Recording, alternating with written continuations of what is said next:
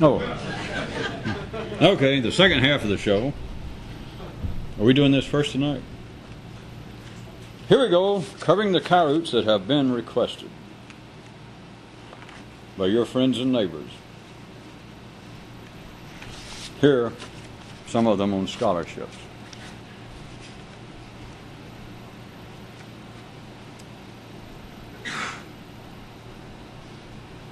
There's a whole string tonight, I guess some of you might have noticed, having to do with the future and tomorrow, amongst other things. So I'll read. I may just wait and tie some of them together if possible. But here was the first one that happened to be requested that touches thereupon. And Kyroots said, a certain man who was talking to himself one day said, if everything is just a poor reflection of something else, which I think he meant in quotation marks like he had heard that somewhere, that if everything is indeed just a poor reflection of something else, then what is human existence itself indicative of? And he thought and replied to himself, can I spell tomorrow? Oh, all right, I will say something. How about churches, synagogues, history books, philosophy books, the human brain are filled, have been, continue to be filled with great questions concerning what is the purpose of human life, or put this way, of what is human existence indicative of. And they've talked about everything from pleasing the gods to paying off great cosmic debts to blind evolution to being a piece of great Descartian machinery that's just running. People speculated, and all of it serves its purpose, as such as that if you want home delivery, you can leave out a note and you can get milk, you can get cheese, you can get donuts. You could, I guess, leave a request to be mugged first thing in the morning. They all mean something. But how about this? This man answered himself, what is... I didn't intend to throw you off that much. Rather than taking the straightforward approach that everyone else has attempted, which is never satisfied because it's never been complete, it wasn't supposed to. But the ideas, the questions of what is the purpose of human life, what does human life represent, all of the questions that people can debate and do debate, argue, fight over, to say it is indicative, it is reflective of, and then they fill in, normally it's been religious attempts to fill in the blanks of our existence is exemplary of the fact that the gods love us or the gods hate us. What if this is a more direct answer? You don't expect it, but that human existence is indicative of the fact that there's going to be a tomorrow. Because you could take other creatures on this planet, as has happened in your lifetime. By all reports, there are creatures that were alive since you've been alive who are now, as far as they can tell, absolutely extinct. They are gone, and yet life goes on. But would there be a tomorrow if man were not here? Is not the fact that man exists proof that there is tomorrow? Of course, ordinary people are going to say, you can't prove that. And as some of you have so well taught me, to those kind of people, we go, that's a metaphysical, for those of you who have never studied any of the Nigerian forms of Buddhism, that means may your camels instruct you along such continuing enlightening lines as have now obviously taken root in your brain. Just a joke. The ordinary mind would say that's no proof, but those of you who are getting good, you know by now that none of this has anything to do with proof, and it has nothing to do with things being logical, nor does it have anything to do with being illogical. That's not the point either. But in a way that cannot be fitted into, well, let's stick with prove, because that's what ordinary minds would want to say, it cannot certainly be proved whatsoever. Nor would anyone who understood it try to, as always, I will point out. But can any of you feel that the proof that there is a tomorrow is the fact that you're here? And I'm saying you as being indicative of human life itself. That humans are here is proof that there'll be a tomorrow. Because there can be a tomorrow, and if you were a hippo, if you were a jackal, if you were that, I don't know what that creature was, that combination that some Kyroot mentioned between a bookcase and a grain thrasher or a wheat thrasher. Because first time I heard it, I thought he said a combination bookcase and brown thrasher, which was bad enough, but then it turned out somebody, I asked him that night was red, and I punched the guy next to me, and he said, nah, it was bookcase and wheat thrasher. So, but anyway, you can imagine, can you not, without any doubt, as much as we all love the river pigs, pachyderms, our flying friends, that you can imagine any creature on this planet, not excluding attorneys, being gone and life go on, but not humans. There is no tomorrow without humans, conversely with all. Human existence is proof there is a tomorrow. Except, of course, I'll admit again, you can't prove it. And, of course, ordinary mind does not even want to hear that. Not only can it not be proven, if it could be proven, ordinary minds, especially those given to any poetry, wouldn't like it anyway. They'd refuse to believe it. Because what are you going to write about? If you're not going to say, hey, we could be right at the threshold of self-destruction. Where's my pen? Where is my legal pad? And where is the address of that magazine that only charges you $5 to print your poem? Or what would all those people that dress in those funny clothes and go in those places on Saturdays and Sundays and Tuesdays, what would they do for a living? They would be on the welfare rolls too, and the rest of us would have to be paying more taxes. So you're right, ordinary people. There was a Kyroot tonight having to do with that, one of them, if I'm not getting ahead of myself, which I am, that says those men without sight predict disaster. That's not a cheap shot at people. That is the nature of things moving from that everyone is dancing, whether anybody requested this or not, everyone is dancing, or it's the benefit of dancing with a two-legged woman, which was not a sexist, I just thought it sounded better. Kyroot did than just saying a two-legged dancer to get your attention. Because as long as you're dancing with polarized reality, at least half of the time, and as always, you people are being magnanimous by making me say half the time, charitable, but at least half the time you feel as though things are definitely. I know yesterday I was feeling good. Maybe it was that couple of glasses of wine I had. I thought things were all right, but no. Not that I turn. Now I see not only the network news, I turn on PBS and they get serious. I turn on PBS and things don't smell good. They do not smell good in the erstwhile state of Yugoslavia. They still do not smell good around the eastern shores of the Mediterranean. They do not smell good in the erstwhile Union of Socialist Republics. The economy throughout this world is giving me the willies. No, things do not smell good. They do not. You can't help it if you're in the hands of the ordinary. If you've let that kind of sense of duty grab your ankles, as another one said, you are only a hair's breadth. Those of you who's ever had a rabbit breathe on you, it is quickly. It is very quick. It's very quick. It's from there till you are dancing. You're in the warm embrace of death. Maybe not just then, but the kind of death, the slow death, the little death, and not the sex act. The little death of, boy, am I depressed. First, to get really ahead of myself, I like the one that not nobody asked me. Well, go ahead. That the locality, the local reality that says, I'd rather be dead than depressed. And the university said, stick around. You get both, which is it. And those of you who don't see any connection, a few nights ago, there's one about a bullet in mid-flight always contemplates returning home. And then there was about automatic, mechanical. Glee is a bullet in mid-flight. Don't you see? In other words, half the time you can shoot off, you think, well, I'm a bullet. I am a free spirit. I am flying through the air. The temperature is just right. It's cooled down. Everything's just right. But in mid-flight, that is being alive, half the time you're not happy. It's just the way it is. Don't blame me. Blame your own limbic system, damn it, or catch an express bus. That's the way it goes. You sleep half the time, you're awake half the time. Half the time you eat, half the time you're in the bathroom.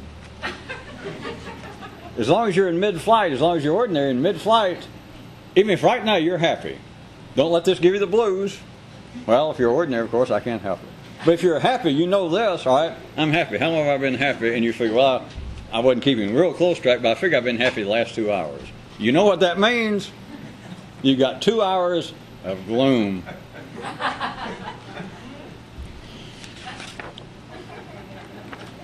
We'll press on our time all together as we press on, believe it or not. Every time I use press on, by the way, this lead company keeps writing and saying that who the hell they are, that's some kind of copyrighted, that we shouldn't say that.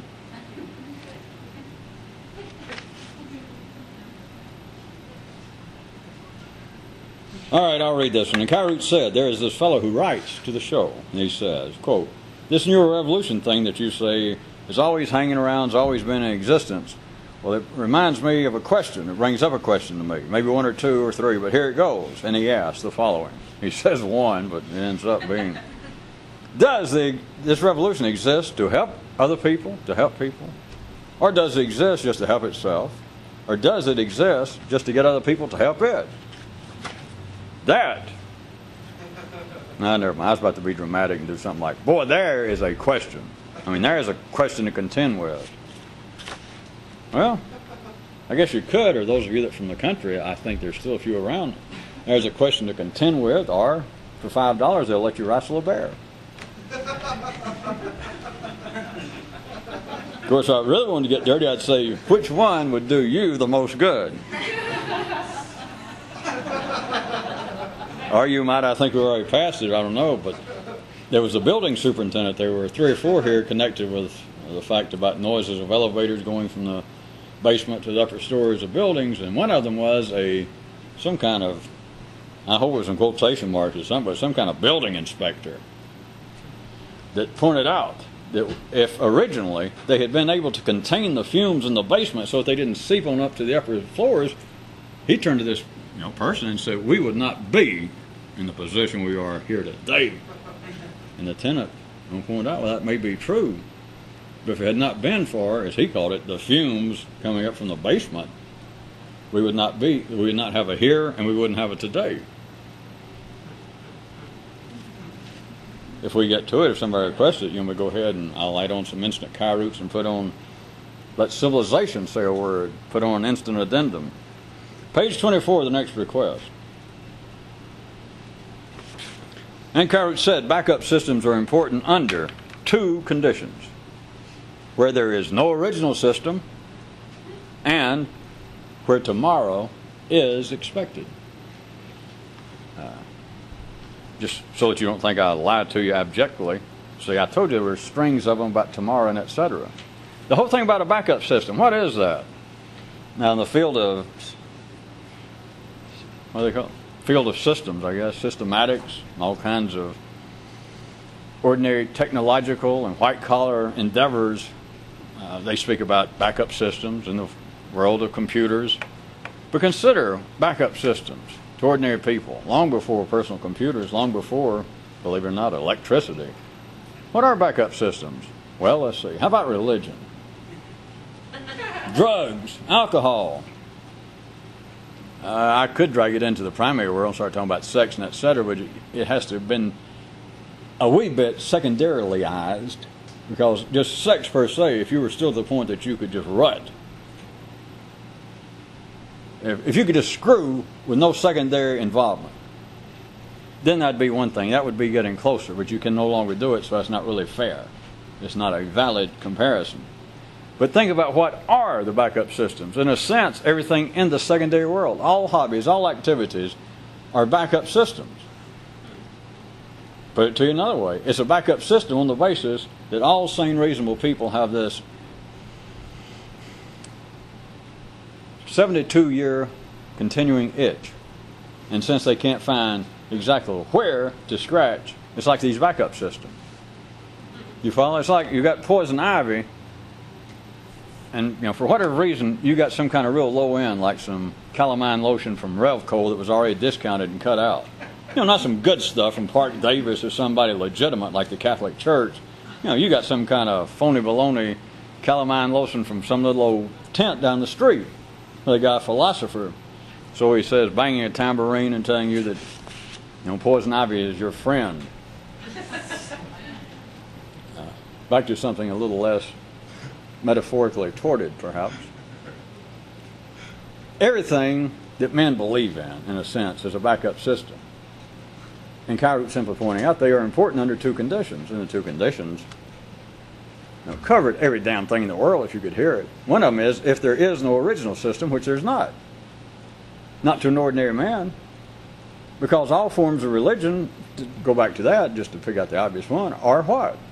They're excuses for a lack of religion. Just to use their own terms. What's a philosophy? What's political allegiances? What are economic beliefs? What are any kind of passion that you have towards something in the external world? Some institution, some human movement, human beliefs, just anything. There's nothing wrong with it. But what is it? It is a backup system. And Kyroots simply points out that they are valid under two conditions, which covers everything, once you put it together. That if there is no initial system, which there's not, because there's an initial system, why would you have another system? So I was using religion, the obvious one, whether I played with words too much. I guess the way ordinary people might say it, if there was such a thing as an initial, original system of religion, then you would not have denominations. How about that? There would only be one religion. If there was one philosophy, to continue in the great traditional use, I'm sure the Greeks will hate me from their graves, if not Webster and Random House, of misusing the word philosophy, but everybody else does. I think I'm better than everybody else. If there was an original, if there were a paradigmatic philosophy, that'd be it. There would be no plurals. For those of you that didn't like the man who refused to admit that the plural of a word was a synonym for it a few nights ago, see, I figured it'd go over better if I brought it up tonight. It was a man who refused, after he understood how things were going on in a certain way, he refused to accept the fact that the plural of a word was also its synonym. Why do you need a plural of a word? You need a plural of a word because everything is a backup system. And if it's a backup system, there's more than one system. So you got to have plurals. You can't do away with plurals. If you do away with plurals, you might know what's going on. You wouldn't need a backup system. But he says backup systems are important under two conditions. All right, two conditions. Where there is no original system and where tomorrow is expected. Because the point is, if you've got backup systems, that means you're human. And if you're human, we've already established earlier tonight, if you're human, it's proof that there is a tomorrow.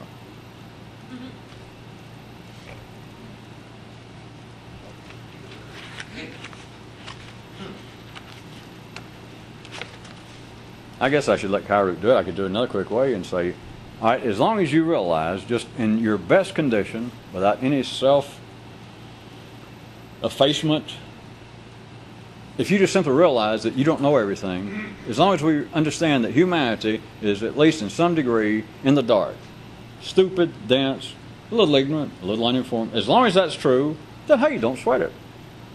Tomorrow will come, whether you're here or not. I know if you're not going to be here, some of you will take it personally.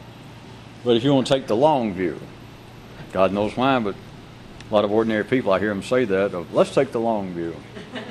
Then at least, that's the same kind of people that say they are very concerned of what kind of world they're going to leave their children, which means that they begin to think, I'm going to have to leave this world.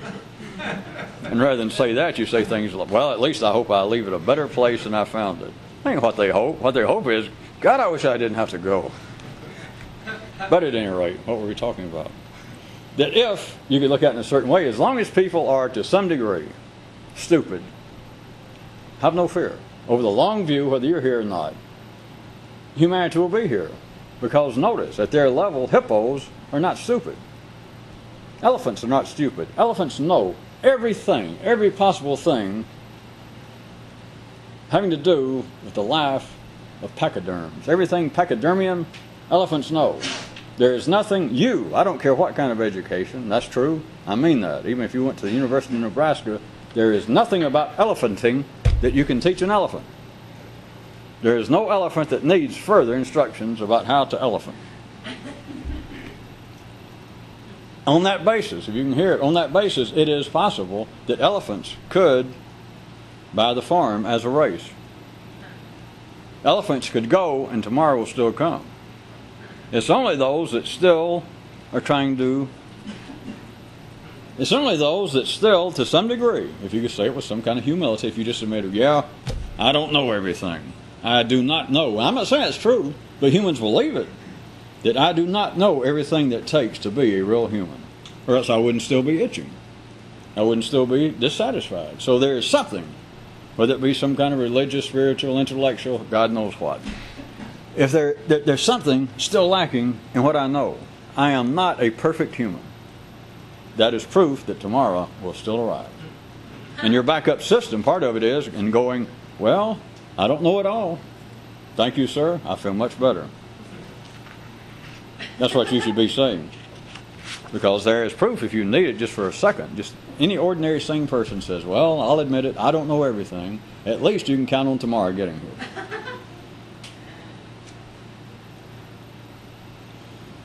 Well, I just did that one about the building inspector. It was connected with a string more, if you were noticing. This really has to do, I'm not going to say much about it, I don't think, but it really has to do with, again, the nature of the secondary world and how it is built on the fourth S of speech. And Kyroots noted the safety, stability. The safety of city sanity is in having an index for your dictionary. Might I be so bold as to, it just suddenly struck me, that might be looked at one level as a kind of supreme backup system. Do we have anybody in here that, I don't want to think about it, I was going to say that doesn't get the point just to that, that's just the first line. I mean, is anybody going to go home now and maybe try and find or stop by a bookstore and look for an index for your dictionary and lay it next to your dictionary in case you ever want to use it? That is the safety. That is, it's not a joke. That is the very kind of intellectual backup system that keeps one from having to look in the dictionary in a sense. That keeps one, in a sense, from having to face the fact that, hey, I got no initial plan. That's why you keep looking for external sources, such as, again, religion, that, whoa, I got a bunch of backup plans here. I've got hopes. I got dreams. I pray that when I die, I don't actually die and all that kind of stuff, but I don't know. I don't have an original plan. That is the purpose of external apparent sources of authority, because all you got to do is go find a holy book of some kind, and sure enough, look in the index under ND, not die, and it'll say, no, you're not really going to die, and you think, well, now I feel better. But you had a backup system, and now you take this one as being the system.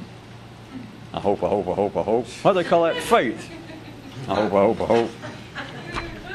But at any rate, in a non-religious, this covers it all. When I say non-religious, it swallows up that kind of backup system. But the safety, the stability, the predictability, pardon me, Mr. James, the pragmatic basis of city sanity is in having an index for your dictionary. And Kyroots added, if you'd like this, I think I've already done it, but he says if you'd like the above in the area more having to do with behavior, if this was too strange, try it this way. The stability of ordinary men, now it's apparently talking behavior-wise rather than intellectual-wise, which is, the stability of ordinary man is such that when he's shot in the gut, he'll grab his stomach and say, I wouldn't have it any other way.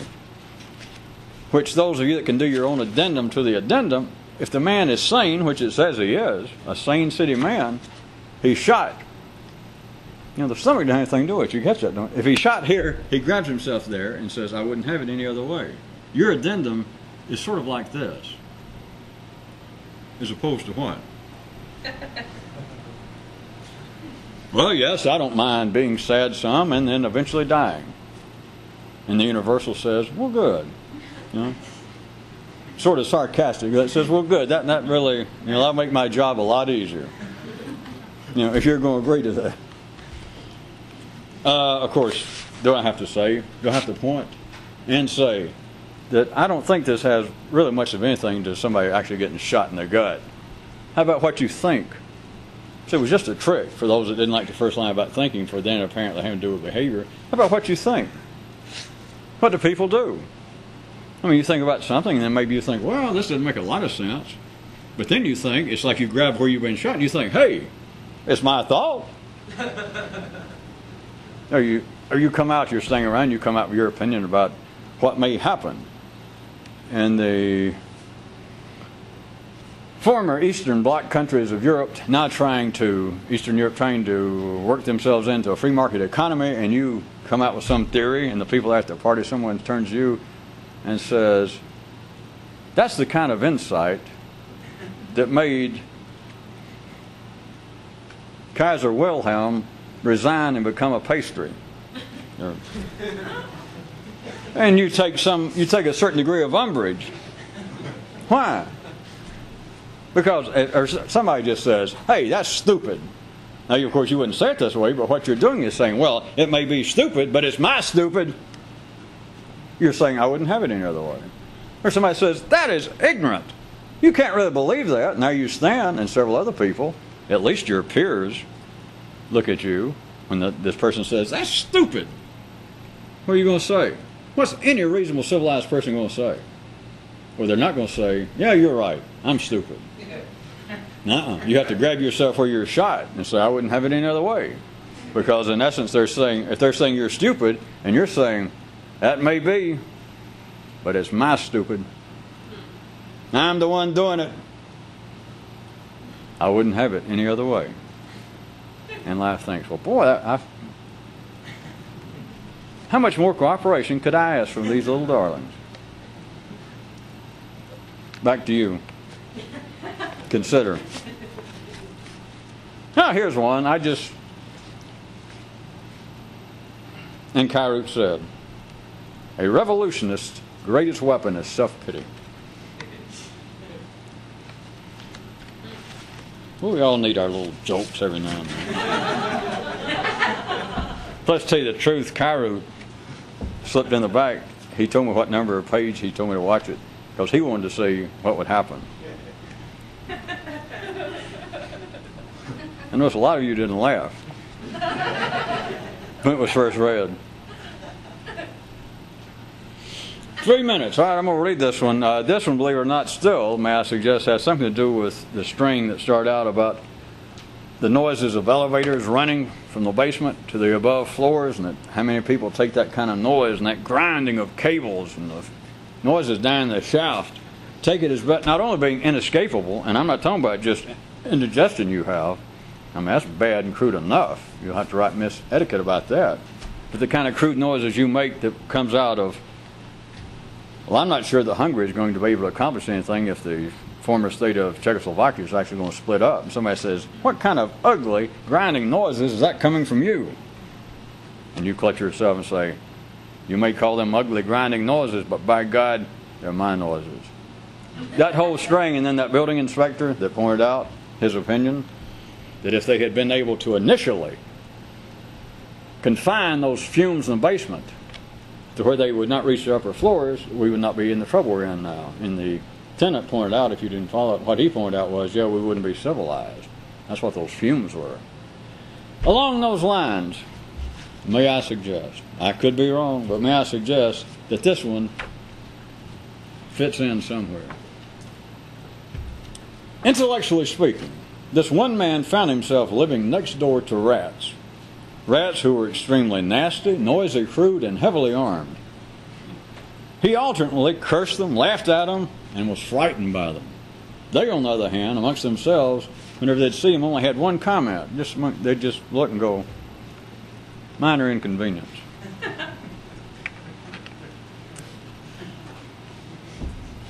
Should we even consider, should I even ask you to ask yourself the rhetorical question, why do any of you chuckle or react at that? Well, imagine that if literally, right quick, if you actually were living somewhere in a nice neighborhood and suddenly you looked up one morning and there are rats. Kyroots didn't say big rats, huge rats, but I guess you're going to have to use your own imagination. They're big enough for him to notice all this. So we're assuming that they're not your just ordinary rats. Not only size-wise, but he points out they're extremely, unusually noisy, nasty. I mean, we're talking about nasty on top of a rat's nastiness. And heavily armed. Now imagine they're sitting and living next to you and you were minding your own business. A nice civilized neighborhood. Would you not, alternatively, if you were just an average person, curse them and maybe sometimes laugh at them? And then sometimes frightened by them. Are we gone? Uh-oh. Bye. Well, then, right. Why would they have any opinion toward you? And if they did, how can you rectify? What sense can you make out of the fact that their only comment toward you, and they just do it among themselves, they're not even speaking to you, but their only comment is you're just a minor inconvenience. Bye.